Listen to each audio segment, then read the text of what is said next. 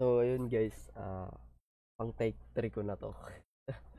Yung una at pangalawa kong video, sablay, and pangatlo ko na 'to. Ako nga pala si Solution Gaming, and papakita ko sa inyo yung paano ko nagawa yung optimize PUBG. And unang-una ko munang gagawin is yung settings ko sa OBS. Naka-auto config ako. Ito yun, auto config. Tapos ang settings na lumabas dun sa akin is 4000 bitrate. Encoder is video card. Talagang video card talaga yan, hindi software. Pag nag-software kayo, mabigat yun. Kung naka-i9 kayo, pwede yun. Tapos audio bitrate ko was 128, and sa audio ko wala akong binago dyan. Sa video ko 16:9. Output resolution is 720p, and common FPS is 60. Advanced, naka-high, auto config ako. So ilalagay ko lang sa description kung paano yung auto config. So dito lang yung pinipindot. And ang next naman is control panel. Auto control panel ko is ito, performance, and use advanced 3D image apply. Tapos manage 3D, and naka-off lahat yan.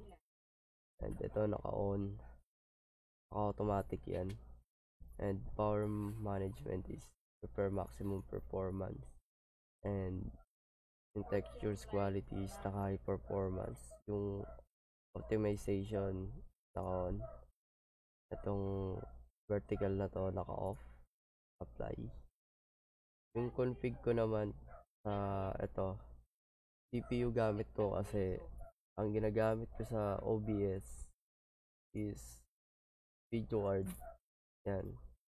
So nabibigatan na yung video card para sa streaming, kaya nilagay ko sa CPU yung para sa games. CPU nilagay ko dito. Resolution ko 16:9, 75Hz. Color ko is 76. Digital vibrant 76.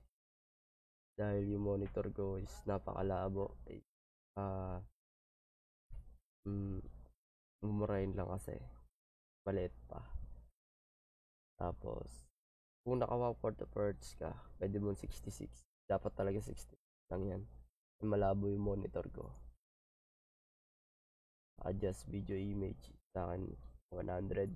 Ganyan yan. Tapos 100. Apply. Pasensya na kayo guys, sabog ako ngayon. Ipon pa ako.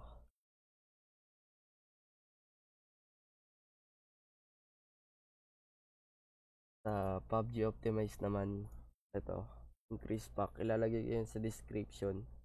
Unahin muna natin yung lens option. Yung lens option, ilalagay yan sa Steam. Dito sa Steam games, i-click nyo yung ayan, set lens option. Sa akin kasi ito gamit ko, ilalagay ko yan sa description. Kung mas okay ito sa inyo, pwede nyo ilagay yan. Ito kasi nakalagay sa optimize, increase ng PUBG, pero ang gamit ko is ito. Matagal ko nang gamit to, kaya mas effective to para sa akin. Ewan ko lang sa iba, kanya-kanya naman lens option yan. And sa optimization naman, itong PUBG process manager, PUBG high properties, run nyo lang yan. Yes, okay na yan. Go back, CPU parking, ito yan, install nyo lang yan. Tapos NVIDIA injector, yes. Itong time resolution naman, ito yan, i-run nyo lang. Tapos minimize, and kung tapos na kayo dyan, X nyo na to. CPU core parking, bagong bukas nyo pa lang yan, naka 0 yan. Tapos iwa 100 nyo lang, apply. Okay. Tapos frame rate, naka default yan pag bagong bukas nyo pa lang. So delay by flip yan. highlights ko, apply, tapos X nyo na. Okay na yun. Tapos sa system config ko naman is kayo ng boot, advanced, number of processor. Click nyo yung pinakamataas yung number dito. Huwag nyo pipindutin yung 0 kasi sa other na naka 6 gen pataas ka, may 0 na nakalagay dyan, pero ang ilalagay mo yung pinakamataas. Kunyari kung naka 6 gen ay naka 7 gen ka, ilalagay mo dyan other pinaka highest, mga 12 ganon, 16 ganon, number of processor. Sa akin kasi 4 lang kasi naka high 3rd gen lang ako. And okay, service, hide all marks ko kasi ito lahat uncheck nyo lahat yan. Apply, startup is naka-uncheck din lahat sa akin yan. Apply, okay, exit without start. And mga nagtatanong ng DXDiag ko, ito ang DXDiag ko.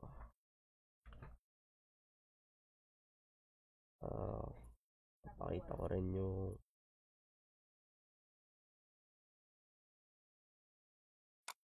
guys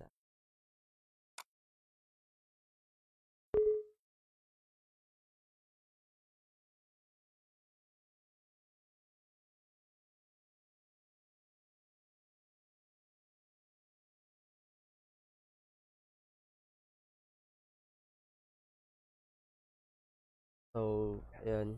Kahit 3rd gen ako. Windows 7. Gig RAM. And yung motherboard ko.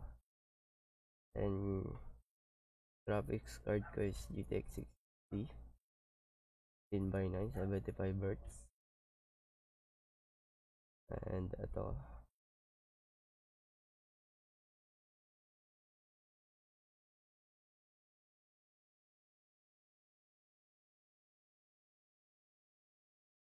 Sa mga nagtatanong ng specs ko, sa mga hindi naniniwala, kung sinasabi nila na edit daw to or clickbait, tapos yung mga sinasabi na fake news. So, ito ang katibayan ko. Kung gusto nyo kung ayaw nyo pa rin maniwala, pumunta kayo sa bahay. Malabon lang to. Malabon City lang po ako. At ang next natin, yung mga nagtatanong ng MSI afterburner, paano mapalabas yung FPS, pati yung CPU temperature. Punta kayo monitor, general monitor, and baba nyo lang konti, hanapin nyo yung CPU temperature, show in on screen display, CPU temperature, show nyo din, and baba nyo lang konti, hanapin nyo yung frame rates, so okay, tapos yun, okay na, okay nyo, tapos minimize, tapos okay na. PUBG naman tayo. Wait lang natin saglit guys. Matagal to kasi wala akong SSD. So ano pa ba hindi ko napapakita? Pag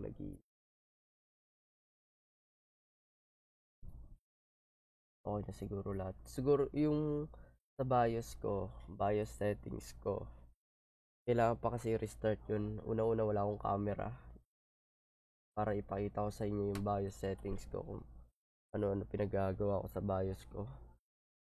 Hindi po ako nag-overclock guys. Hindi po overclocked yung processor ko kasi naka-fix siya. Tapos yung GPU ko hindi siya OC, hindi siya overclocking. Kaya hindi po ako nag-overclock. And PUBG settings ko is ito, bago kong PUBG setting.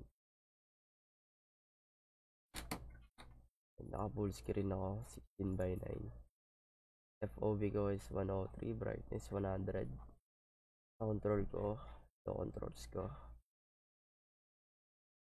Sa sound is lagi nyo i-off to. Gameplay is yan. Tapos yung ito, disable nyo yan kung naka low end ng mababa specs ng PC nyo. Kung naka 10 series naman kayo, okay na siguro na enable yan.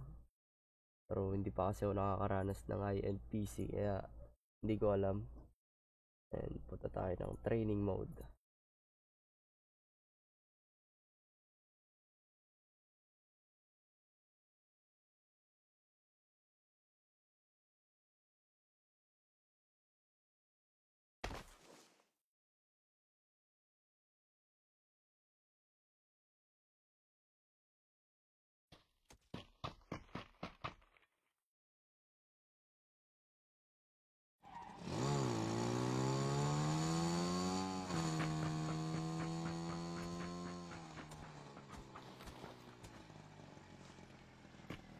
Pasensya na kayo, medyo matagal kasi una wala akong SSD. Pangalawa, naka 6GB RAM lang ako.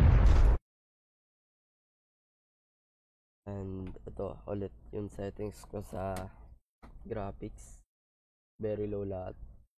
Yung textures ko naka low. Siguro naman pansin nyo medyo maraming tao dito, kaya yung FPS pababa talaga yan.